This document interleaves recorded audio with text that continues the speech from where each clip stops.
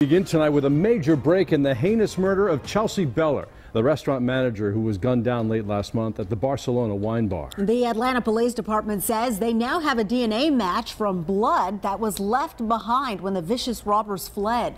Fox 5's George Franco joins us now from outside Barcelona Wine Bar on Howell Mill Road. And George, are police saying an arrest is imminent tonight?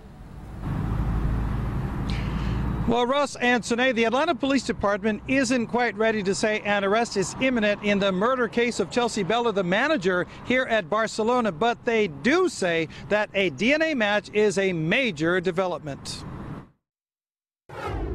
Around the Barcelona Wine Bar on Howell Mill Road, news of a DNA match in the murder case of 29-year-old Chelsea Beller is what many have been waiting for. We go to Barcelona all the time, so I'm very relieved, first of all, but I'm also very glad that if it takes technology to find people once they've left the area, then I'm all for it. Beller, described as full of life by friends, had her life taken when three men walked into the Barcelona early Sunday morning, November 19th.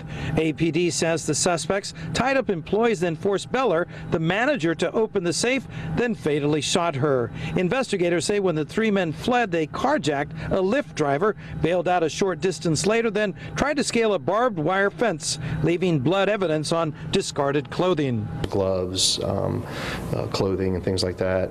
So we sent them to the GBI crime lab for analysis to see if we could pull any DNA. APD spokesman Carlos Campos says the DNA analysis, at least some of it, matched a database of known criminals. At least some of the DNA we have collected has given us a match with a known individual. We are extremely encouraged by this lead.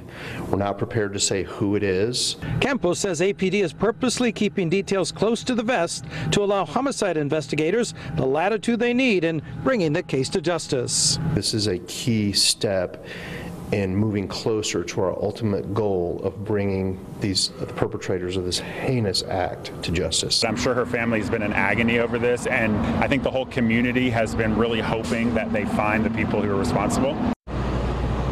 There is a $33,000 reward in this case, $31,000 raised by the community. Anyone with any information has to call Crime Stoppers 404-577-TIPS. Tipsters can remain anonymous. We'll continue following this developing story, bring you any updates, all new, on Fox 5 News Edge at 11 o'clock. But for now, in Atlanta, I'm George Franco, Fox 5 News.